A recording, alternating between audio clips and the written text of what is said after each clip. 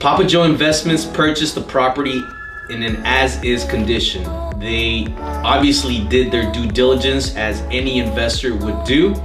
They thoroughly inspected the property, and after certain negotiations, we came to an agreement, but definitely they purchased the property in as-is condition as it was expected.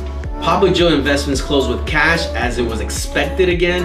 Coming into this transaction, we set high expectations for the deal, which they met. They approached it with cash, came in with cash, and closed with cash. So it was exactly what our client, the seller, was expecting, wanted, and it was fulfilled. So I thank them very much.